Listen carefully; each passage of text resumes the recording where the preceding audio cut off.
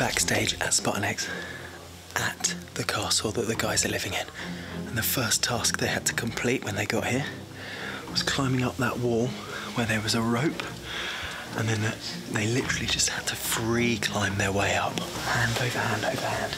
Any of the games that you see are real, like real. They have to swim, they've got to run, jump, pull stuff.